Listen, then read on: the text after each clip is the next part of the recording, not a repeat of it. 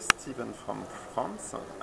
My company is Mobile on Go, and we sell trottinette electric scooter, and made in France. La fabrication de cette trottinette en 2014, début 2014, elle sera fabriquée en France, en Bretagne, donc in Brittany, et elle correspond en fait à des attentes particulières, notamment pour les golfs. Donc on aura un produit dédié au golf, et là nous visons une clientèle forcément internationale pour être présent notamment en Angleterre.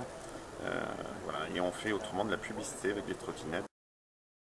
That the market for solar will increase further in Germany, and we will reach the 52 gigawatt quite soon, by 2016.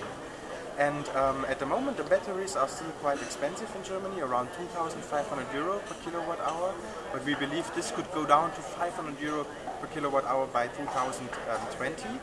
And by 2018 actually we believe that with lower battery prices, lower PV system prices and higher cost of electricity, that then PV plus battery will make more sense than PV only. And that means that by then all the PV systems will come along with a battery system from the very beginning.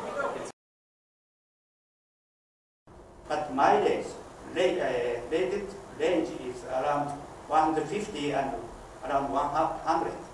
That is very short to achieve. Our company is Guangzhou Tianci Materials Technology Company. We are a materials supplier, manufacturer in China. We produce the products is electrolytes and also the upstream materials of electrolytes. This is lithium salt. As you know, we are the top 5 suppliers in the batteries, materials, electrolytes in China. And also, we have the international clients such as European clients, but I'm sorry, I can't tell you the detailed names because it is a secret. And also, Tianjin Lishan is also our customers. And we produce the materials for the battery, besides the digital fuels, also the power battery fuels, such as EV battery and HEV batteries. The international market is very important for our company, and so that's why we come here to show our products and our companies. So, as you know, European market is very important. It is very potential for the power battery. We hope we can come here to have a new start for us to promote and develop the European company. So please maybe.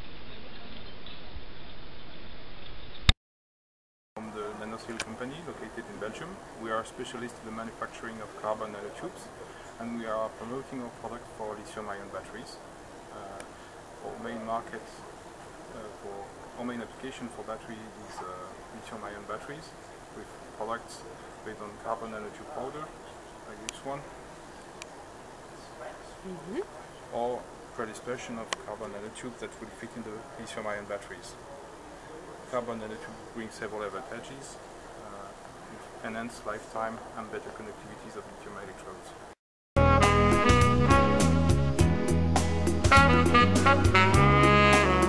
Bonjour, je suis Frédéric Dussault, je suis le président de la société Origalis Electrochem SAS. Nous sommes fabricants de cycleurs pour batteries et de multi-voies pour tester les batteries. Notre société existe depuis 3 ans, mais l'équipe possède un grand savoir-faire parce qu'auparavant nous étions salariés de radiometteurs et TACUCEL. Donc on a plus de 20 à 30 ans d'expérience dans le développement d'instruments électrochimiques. Donc notre appareil principal qui est présenté ici, qui s'appelle le cycleur de batterie, présente la particularité, c'est pour ça qu'on l'a qualifié de chaînon manquant, présente la particularité d'être à l'interface entre la R&D et la production. C'est un appareil sur lequel on peut faire des cycles de tests de batterie avec la précision d'un potentiostat de laboratoire. Donc quand vous faites des cycles de batterie au-delà de 2000 cycles, etc., et que vous avez besoin de revenir en arrière pour voir Si les courbes se sont bien passées, si la batterie a bien fonctionné, vous pouvez le faire avec notre instrument, ce qui n'est pas toujours vrai avec tous les cycleurs de batterie. Et ce produit répond à une demande d'un de nos partenaires clients qui est le CEA à Grenoble, qui souhaitait justement avoir un appareil intermédiaire entre les appareils de laboratoire et leurs cycleurs. Voilà, merci beaucoup.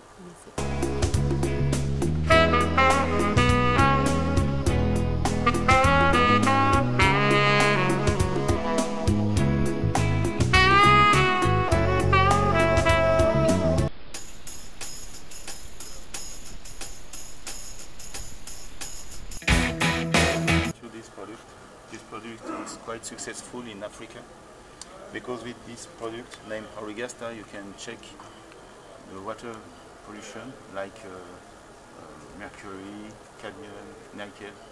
We are quite successful in Cameroon, Senegal, Burkina Faso, where we sell several instruments of this product. Stef Leemans, product manager at PEC, PEC. We are headquartered in Belgium, but we have facilities all over the world. And what we do is we make test equipment for advanced batteries, cycling equipment, live testing. And also we deliver completely automated production lines for the lithium cells. So this ranges from applications such as automotive application, hybrid vehicles, electrical vehicles, e-bikes, as well as storage applications for the windmills. So that's what we do. From Europe, Germany, Switzerland, where we have the headquarters. We are but also in Asia very strong. We are in North and South America and Africa. We do silver paste or equipment for production of silver paste for the solar market. As you can find it on the front side of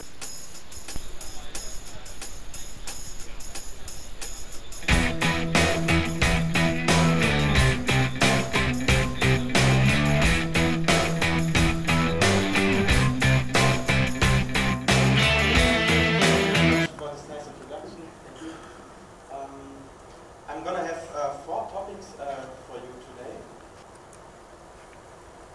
And we also will have a need for energy storage, which is quite obvious that we have that in the future. And last but not support the use of renewable electricity. We have some laws that support the use of renewable heat. And we also have some laws to use energy efficiency more and also biofuels in our electricity mix. But the most important act clearly is the Renewable Energy Sources Act, the decentralized sources like small PV farms on rooftops. And right now we have more than 25% of renewable energies in Germany already.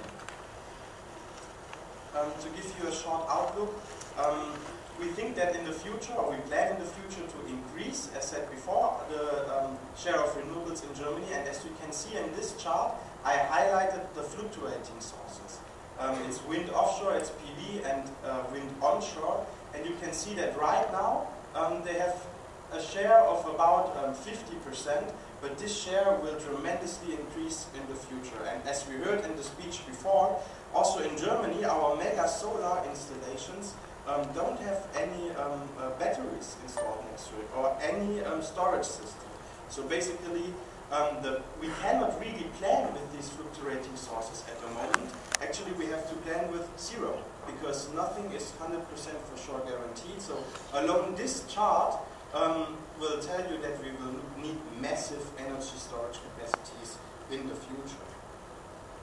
But that's future. Let's now focus on what we have right now. We have a big PV market in Germany, as I showed you before. All in all in Germany we have more than 35 gigawatt of installed capacity of PV already.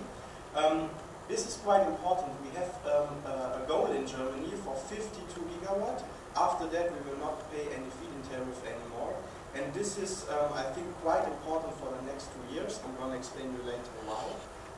Most important is the cost of solar in Germany. And I prepared a slide for you to illustrate that. It's a little bit complicated at first sight, but quite easy to understand. This is the price for private electricity customers. This is industrial, commercial and industrial electricity prices in Germany. And this is the feed-in tariff going down every year. Everything aligned to this axis. So now we switch to a monthly degression in Germany, and the plan is, the official plan is, that we go out of this feed-in tariff scheme until 2018.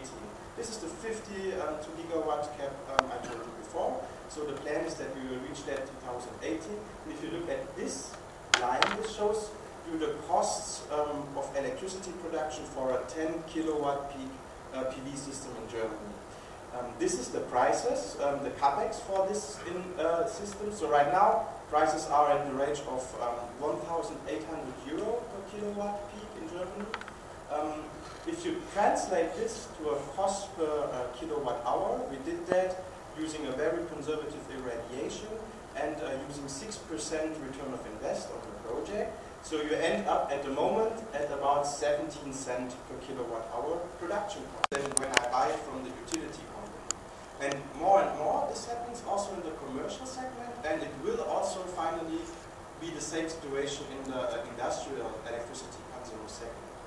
Now if I take the battery storage prices, and I took some low runner prices and also included the incentive that we have in Germany, I end up right now at around 20 cents per cycled kilowatt hour costs. This is, as I said, the low runner costs at the moment, but as you can see, that should create a business case for batteries by 2018. We also don't believe that the PV systems will continue their tremendous growth cost reduction from the last years. We don't think that this learning curve can be maintained due to several reasons. We have minimum import prices from China now for PV modules. Also the technical requirements that you need to include in such a system will also increase, I think, more in the next years. And also we think that there will be an increased demand in the next years. And to support also the pioneering customers, we have introduced in the last year this market incentive program for batteries. Basically, you as an end customer, you get 30% of your purchase price back from the government if you use a loan from the German bank KfW. And we see that this is creating tremendous interest at the moment, at least, on the customer side. So if you ask PV installers, they tell us that many people have a big interest. The demand is still quite slow. I think so far we have sold around 1,500 battery systems under the scheme in Germany. It's just because the people are not very much educated yet in that market, and many people think they can go 100% hot out if they install a battery.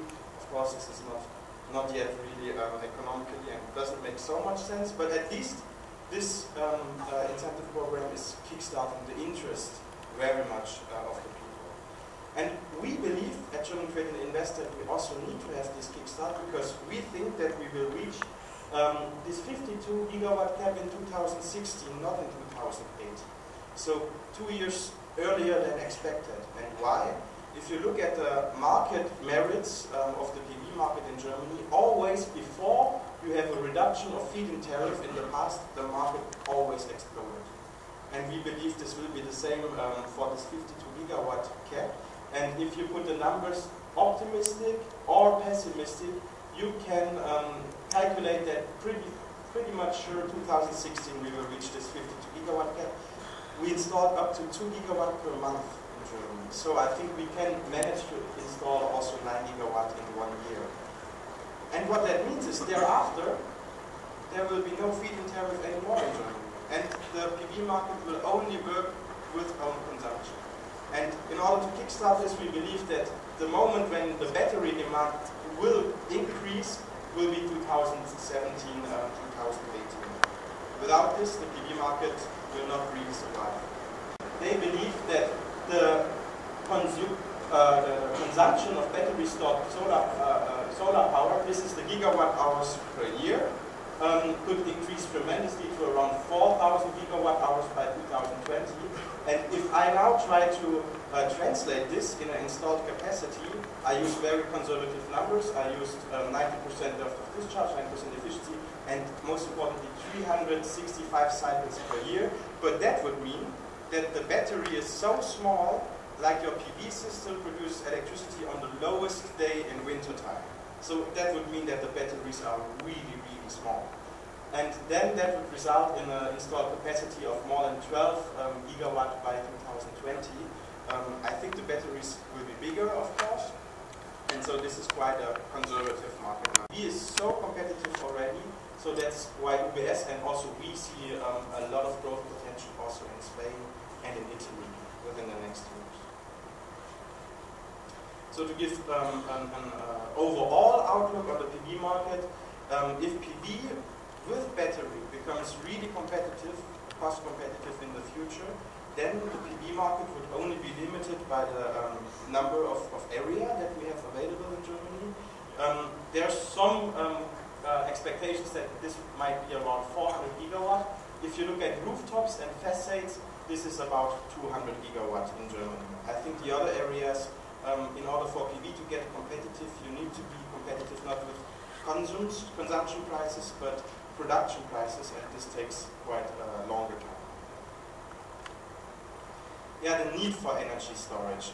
As said before, it's quite obvious we need that, and if you look at the situation of our electricity exchange, this is from this year's June 16th. It was a weekend. In the weekend, our demand is always a little bit lower. But if you look here at solar consumption at 34 gigawatt, you see that almost all of our peak electricity already came from solar.